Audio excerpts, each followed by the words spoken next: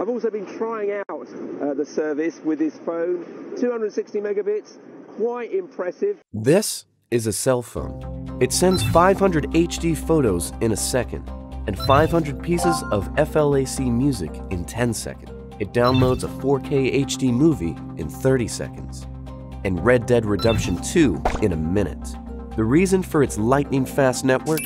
5G.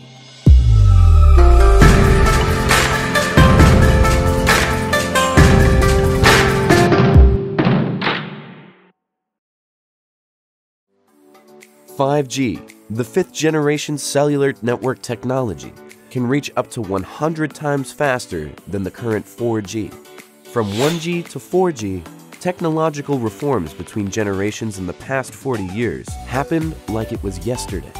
In 1987, people started using brick phones. In 2000, people spent 3 months' salary buying a cell phone. In 2011, more people started using iPhones and sending voice messages on WeChat. In 2014, mobile payment was widely accepted. During that Chinese New Year, snatching red envelopes online became a festivity. In this era of 5G, utilizing its high speed and low latency, China is developing a large-scale Internet of Things. However, globally speaking, China wasn't the first to initiate the commercialization of 5G. Since 2019, South Korea, the US, Switzerland, and the UK announced commercialization of 5G, with China joining the crew later on. As of early June, Huawei's 4.6 commercial contracts surpassed Nokia and Ericsson, ranking first globally. As a latecomer in 5G, China has attracted attention worldwide. Why? Huawei comes into play again. Its 2,160 5G patent families take up 18% globally and ranks first. As of March 2019, the necessary patents on 5G standards applied by Chinese enterprises took up 34% globally and ranked first, granting the Chinese telecommunication industry more power of speech.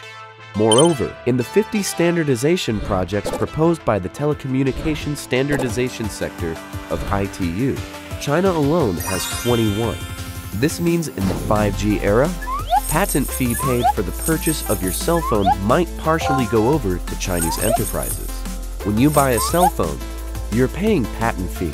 When you subscribe to a plan, you're paying for base stations. As signal transceivers, more base stations decide a larger signal coverage and a smoother network. The high frequency and short wavelength of 5G means to reach the same signal coverage as in 4G era, more base stations are needed.